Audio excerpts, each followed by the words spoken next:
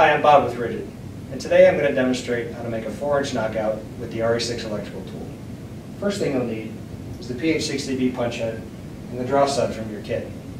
The PH60B is capable of making half the 4-inch knockouts in 12-gauge mild steel and 14-gauge stainless steel. It uses an industry standard 3/4-inch draw stud, and it's compatible with competitive knockouts. So once you've threaded your draw stud into your punch head, the next thing you'll need is a large capacity adapter. In order to make 3.5 and 4-inch holes with the RE6, you'll need this adapter. Thread your large capacity adapter over your draw stud.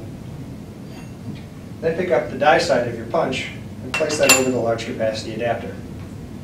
Then you'll pick up your punch, feed your draw stud through your pilot hole, and thread your knockout onto the draw stud.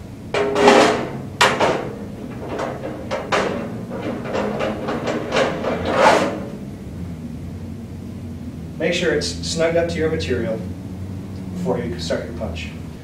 One advantage of the PH60B is that you can mount the punch head and your knockouts to your material without having the tool attached. So once you're set up for your knockout, grab your RE6. You need to pull back on the quick change system or QCS collar. Mount that to your PH60B punch head. Once it's securely on there, mount your battery to the tool, turn the tool on, and make your punch.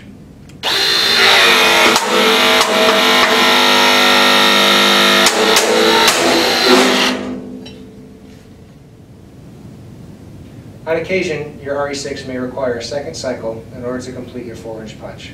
If it does not completely pull the knockout through the material, what you'll need to do is turn the tool off, remove your battery, pull back on the collar of the QCS to remove the tool, and place it on a stable surface. Then you'll need to thread your PH60B punch head further into your knockout, probably 4 to 5 turns.